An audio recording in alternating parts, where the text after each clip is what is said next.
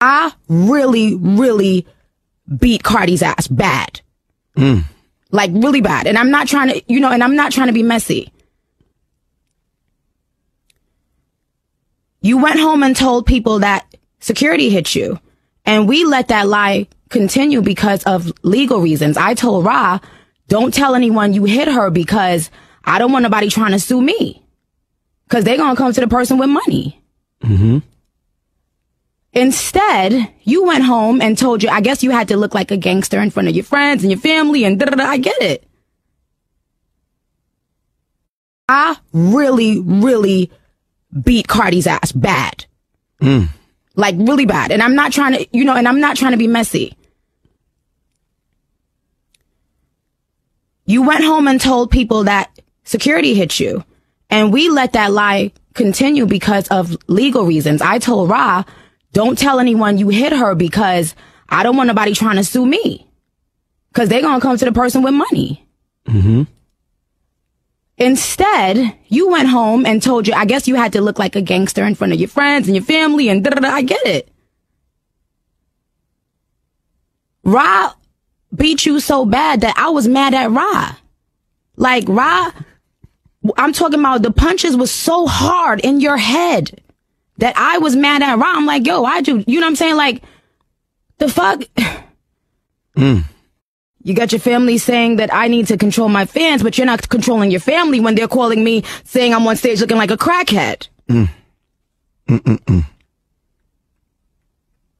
So what's good, girl? Like, are we gonna be, civilized and mature and tell everyone around us to relax or not? Like, what?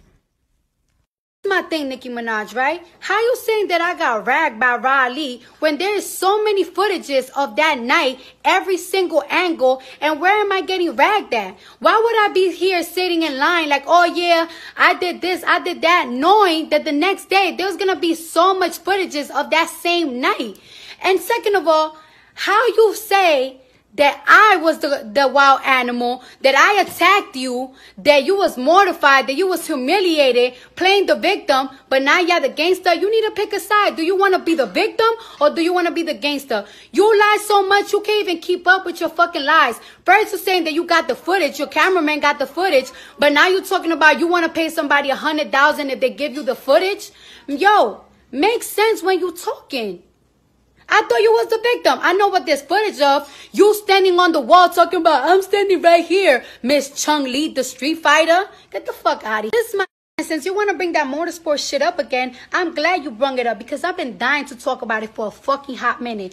First of all, you changed your verse 2 or 3 times, and the day before we were supposed to do the motorsport video, you turned in your last verse of it. And I was not feeling of you talking about, oh, if Cardi the QB, I'm Nick Lombardi, following it up with, bitch, you my son, go sit on a potty. Bitch, you not my coach, because you never helped me to get in this fucking career. And I'm nothing like you, so I'm definitely not your fucking son. I'm a real ass person, you not. So fuck out of here. And I called you that night. Oh, and I got the receipts, babe. All right, there's my phone.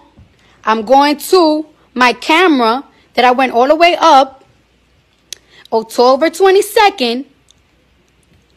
This was your number. I called you twice and you didn't answer. No, show you. It's from the beginning.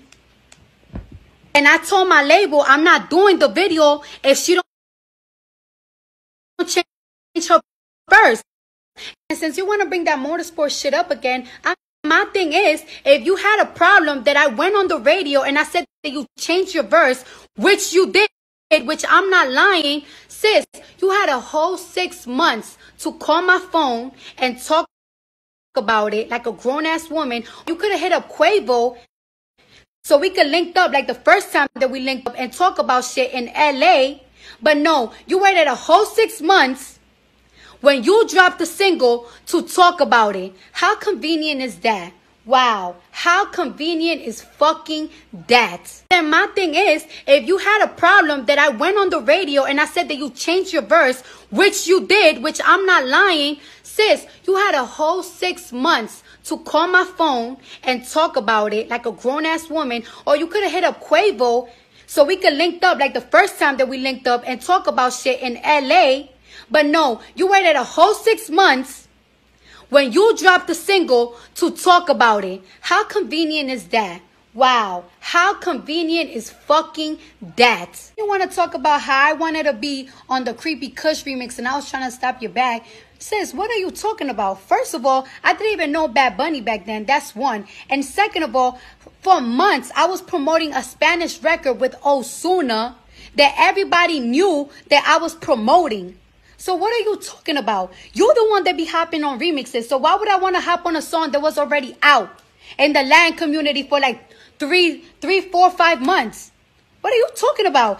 But let's talk facts now, okay? Now let's talk about how you barked at your managers because you and G-Eazy got the same management and you barked at them because they gave me the No Limit record, which they presented to you first, and you didn't like the record. You didn't believe in the record. Nobody actually believed in the record. Me and G-Eazy, every single time that it climbed up the charts, we was extremely excited, and you barked at your management because they gave me the record, and that's fucking fact. And then you want to talk about how I wanted to, since you're talking about suing and shit because you claiming that Riley beat me up. Sis, I don't got to sue nobody because of a fight. I'm a street bitch. That is called snitching, you know? But since you want to talk about suing, maybe I should sue you for defamation of character since you want to claim that I'm using something illegal called payola because you don't understand why I am so fucking successful. And my thing is, just like every new artist that had a mega hit like SZA, Ella May, after they get a mega hit, everybody wants to listen to them. So why is it that when people want to listen to me, you cannot believe it, that I gotta be cheating for that? First of all, you was bopping to my shit. Second, my new single came out called Money, right? So my thing is, my single hasn't even impacted radio yet. And yeah, it's doing so good on Apple. It's actually #1 on the top charts, all genres on Apple. And that's the same shit that you got your Queen Radio on. So how can I possibly use payola on some shit that endorses you? Man, is you shitting me? Ugh. Then since you're talking about, and let's talk about the leak number shit, right? Tell me if this don't make sense. How come my phone number got leaked 1 hour after the altercation at the Harper's Bazaar party? Tell me how Mariah Lynn number got leaked a couple of weeks, a couple of months. I'm not sure when, you know, that whole Gwyneth situation was happening. And Ra Lee used to have her number. Jason Lee's phone number just got leaked recently. And who had his number? Ra Lee. How come everybody that y'all have issues with, that y'all have the numbers in y'all camp, their numbers got leaked? My sister just got into an argument with Ra Lee, right? Well, how come my sister number haven't gotten leaked? Because y'all don't have it. How come my new number hasn't gotten leaked? Because y'all don't have it. Isn't that fucking funny? Ain't that shit fucking funny? And then the people that texted my phone, that texted Mariah Lynn's phone, that texted Jason Lee's phone were all barbs. You're the common denominator on it. So you tell me. You fucking tell me. And then let's talk about the leak number. And after my sister posted those disturbing text messages. Oh, wait. Let me show ya. This is my phone. Let me go to my text messages. I went all the way down from that fucking same day. Look.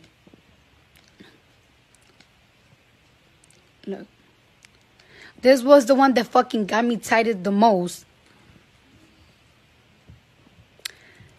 And look, it starts from all the way down here. All the way down here. Oh, and it started all the way from up here. All the way.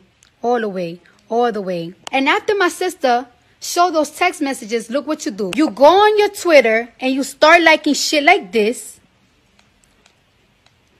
You start liking shit like this. Endorsing that type of nasty ass fucking behavior. Bitch, you're fucking sick in the head. Then after my sister posted those disturbing, are you trying to say that I'm trying to stop your bag because 21 Savage didn't do a music video with you? Sis, I'm not even that close to that man. So how can I have that power to that man to tell him, hey, don't do this music video that you're getting paid for me? Get the fuck out of here. That song, that No Flag song, that they didn't do the music video with you, 21 and Offset, the song wasn't doing good. It wasn't doing that much numbers. So why would they waste their time? Now you're trying to say that I'm trying to stop your bag.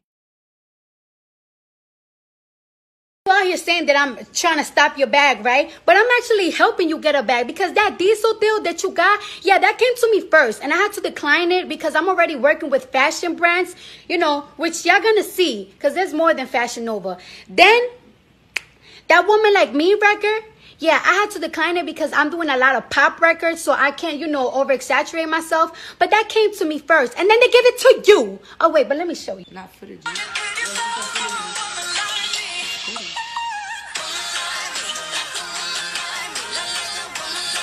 1 second. This on my media.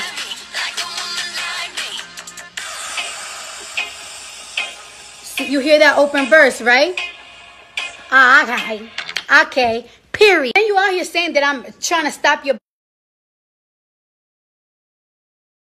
And since you say you tired of talking about it, I'm tired of talking about it too. I'm tired of the fucking whole internet shit.